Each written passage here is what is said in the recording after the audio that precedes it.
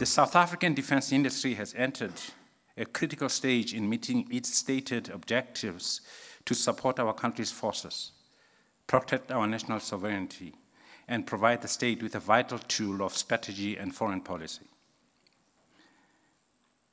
Many premature obituaries have been written about the local defense industry since the democratic transition in 1994. But to quote Oscar Wilde, after he read a newspaper article on his alleged funeral, I quote, "The reports of my death are greatly exaggerated."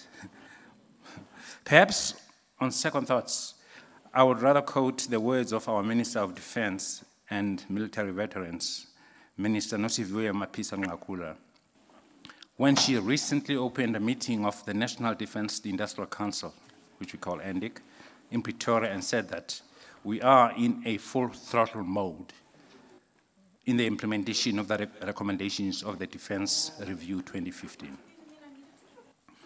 The health of the local defense industry cannot be separated from our broader national objectives as defined in the National Development Plan and government's 9-point plan to ignite growth and create jobs.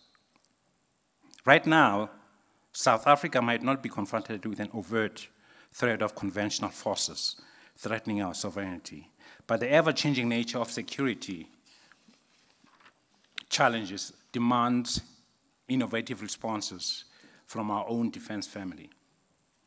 These responses must be backed by the best available in technology, products, systems, and capabilities. Many centuries ago, the great Chinese military strategist and philosopher Sun Tzu wrote an influential document called The Art of War. I'm sure many people know about this. In this work that is still studied by defense strategists today, he wrote, "The general who wins the battle makes many calculations before the battle is fought. The general who loses makes a few calculations beforehand." Taking into account Sun Tzu's emphasis on long-term planning in the defense sector, I want to touch briefly on the role of Denel as a state-owned enterprise and on our group's ability to develop sovereign security solutions for the country. The Defense Review 2015 defines Denel as a national security asset with the primary mandate to design, develop, manufacture, and sustain such defense material that government prefers to source locally for security or economic reasons, as well as products that are not commercially viable propositions for the private industry. In this mandate, Denel is committed to work in partnership with other defense and commercial manufacturers to encourage and foster the growth of small and medium companies in the defense industry. South Africa's national security is centered on its political and economic independence and its ability to protect the democratic state, the national values, and the freedoms enjoyed by our citizens. As a developmental state, the protection of these freedoms is also inextricably linked to our ability to address challenges relating to poverty, unemployment, inequality, and crime. The links between economic growth and prosperity and the safety and security of the citizens are recurring themes in the National Development Plan's Vision 2030. In its chapter on building safer communities, the NDP makes several recommendations on how long-term and sustainable safety can be achieved. It is equally true that the nature of the threats against South Africa and its citizens are constantly evolving. Since the publication of the NDP, we have seen an explosion of interest in and concerns about cybersecurity, cyber crimes, both against the states and governmental agencies, the corporate sectors, and private citizens. Thus, whether you are a major political party in America, no pun intended, the power or a power utility of the Ukraine, a financial institution in Germany, a movie studio in Hollywood, or an aspiring celebrity in Jersey, the risk of becoming a victim of cyber crimes have increased exponentially in recent years. The reality is that the events that become publicly known represent just a small percentage of the real damage that is caused to the national security of countries and the intellectual property of companies. It is often difficult to put accurate figures to the threat, but the well-known internet security company called McAfee recently calculated that if cybercrime was a nation, like for example, South Africa, it would have been the 27th biggest in terms of GDP. This makes it larger than the size of South Africa or the South African economy, larger than the Philippines or Portugal or Pakistan or Malaysia. Cybercrime costs the global economy some $445 billion a year. And research published by Forbes magazine predicts that this will grow to $2 trillion by 2019. Allow me to refer briefly to the concepts of strategic independence and sovereign capabilities that are often used and sometimes misunderstood within the defense industry and security environments. The Defense Review 2015 offers a clear definition of the concepts, and they are also contained in the comprehensive strategy drafted by the National Defense Industry Council. If you can, please engage with the defense industry strategy, which was recently published for consultation by the public, because it offers a comprehensive overview of the current state of industry and our future trajectory. Strategic independence is defined as the ability of the defense force to perform its key functions for extended periods without reliance on direct foreign support in respect of critical capabilities. Sovereign capability is defined as the ability to ensure under full national control and without reliance on any direct foreign assistance certain capabilities that are vital to national security.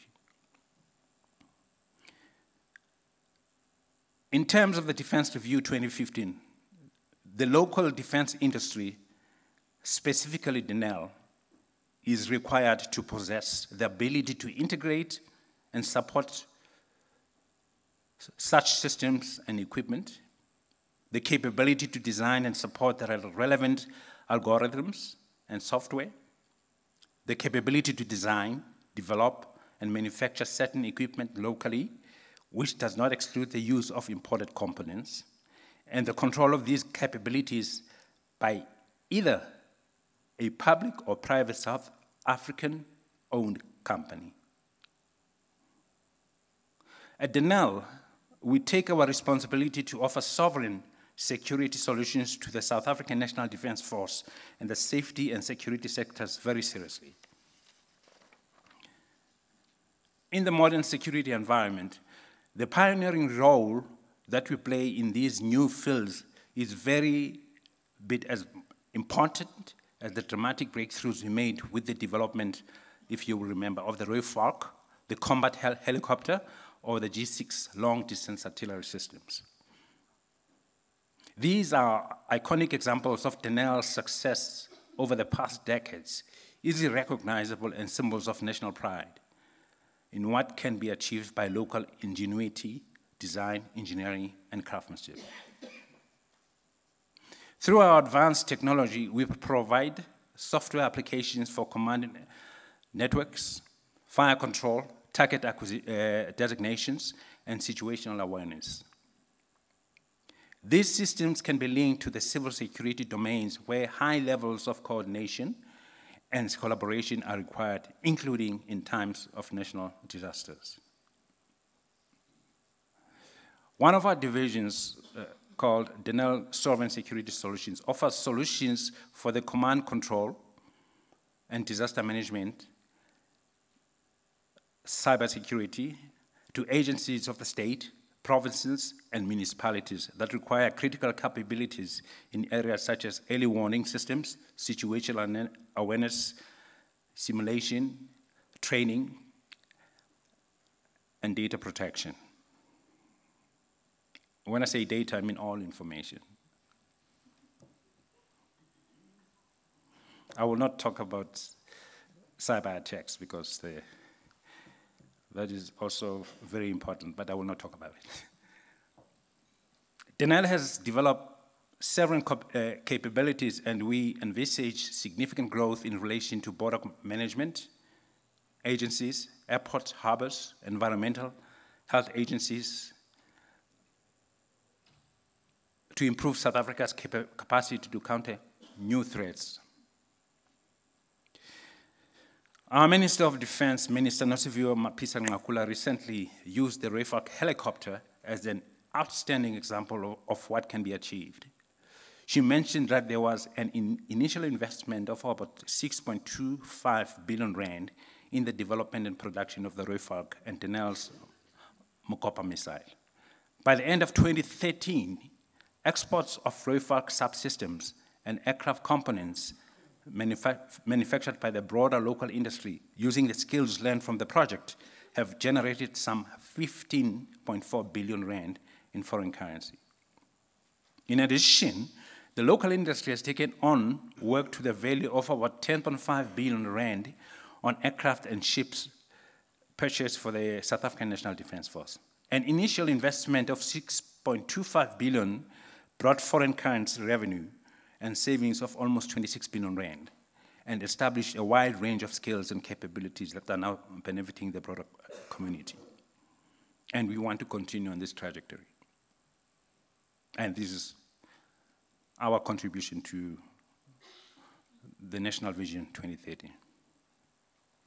However, this just brings me back to Sun Tzu, as I've quoted him before.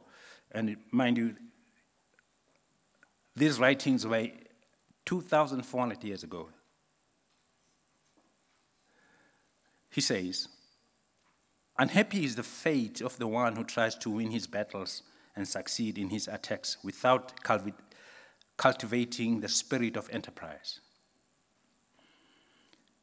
For the result is waste of time and general stagnation." I have no doubt that Denel and the rest of South African defense industry have the vision, the capabilities, and the expertise to help our forces to win their strategic battles and responsibilities, but also to cultivate a spirit of enterprise that will help our country to deliver on the promises of Vision 2030. What I want to leave you with is the assurance that Denel's mandate to provide strategic and sovereign solutions is in safe hands. The growth and development of our people in terms of acquiring cutting-edge technologies is a priority. Denel does not develop these skills for Denel's sake only, but for the whole country at large. The National Development Plan is in the scope of our crosshairs. However, we as a nation are running out of time to bring life into it. Rest assured, Denel is obliged to enhance the skills level of our people to be part of the implementation. If you remember, Professor Mutambara said, execution, execution, execution. The implementation of the Vision 2030. And to provide security assurances for the growth, equitable transfer of the economy and skills to all the people of South Africa. I thank you.